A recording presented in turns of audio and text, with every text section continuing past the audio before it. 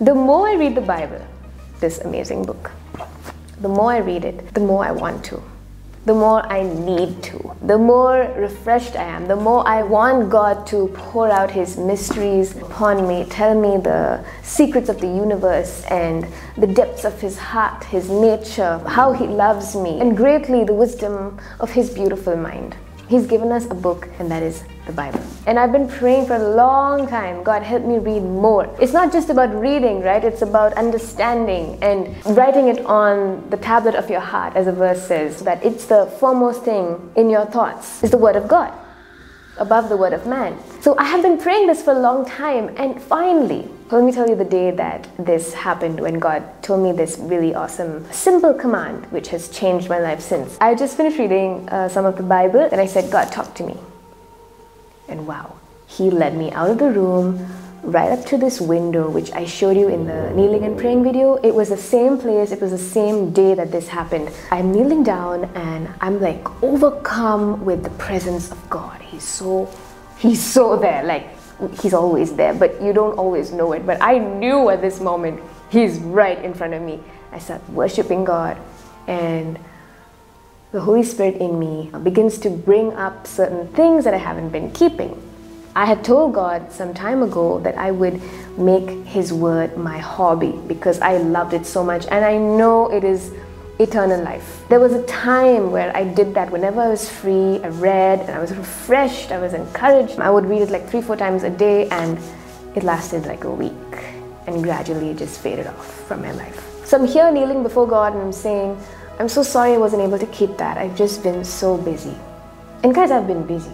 I mean, you all can see it reflected on this channel. I've not posted nearly as much as the previous years. There are a lot of things that God has enabled me to do for Him, serving Him. There are like 3 jobs that I keep up. And so here I am telling God, I'm so sorry, I've been busy. I know I need to read your word more, but I really don't know how. And here's what He said, very clear and very simple. Pick up the Bible instead of picking up your phone. When He speaks, it really pierces your heart, you know. I knew in that moment, yes, I have been on my phone way too much. Some of it is legit stuff, but most of it is unnecessary, checking notifications, checking messages. Did I word this properly? What did they mean when they said this? Too much stress, too much scrolling happening. My screen time is off the roof, you know, it's really bad. So when He said that, I was like, you're right.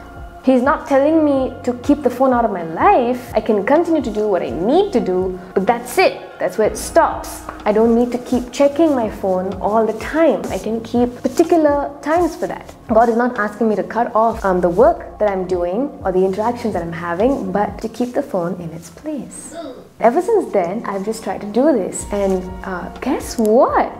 Not only have I been able to cut down my screen time massively. Not only has my phone addiction drastically reduced, but I'm able to read the Word of God all the time. So I can be talking to someone, and sometimes in a group setting and things kind of lull a bit, or someone starts talking to somebody else, and these are like moments where you kind of check your phone. Instead of that, I just take my Bible with me and I just read a verse. Recently there was some movie we were watching, and I just did not. I was not getting it. And instead of checking my phone, which is what I would have done, I started reading the Bible. And true, it's difficult to do that when a movie is going on. But a verse is enough sometimes. Just for going to sleep especially, this is so helpful. Usually I'm like checking my phone, and then it goes down this rabbit hole which is unstoppable. Even if it's a holy rabbit hole, it's still... When God tells me to go sleep, I'm too far down the rabbit hole, you know, and it's unhealthy. I'm now able to read the Word of God. And this Word is not just letters, it's Him. So He's manifesting so much more in my life. I'm changing so much quicker. I'm transforming. I am able to focus so much better on His Word and do what He's asking so much more. Like in every way, He's transforming me in the mind of Christ by this one simple habit. Now, as Jesus told the Jews, you search the scriptures and they point to me, but you don't believe me. So all the scriptures do, right? They're not to be worshipped. This is not to be worshipped.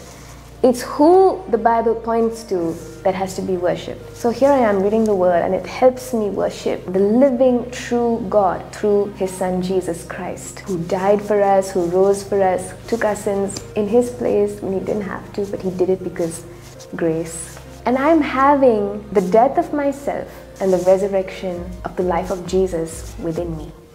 And it is just incredible. That's why I had to share with you what's going on in this area. So I have to go. Thank you so much. I'm Vihan Damaris. Turn to Jesus. Bye.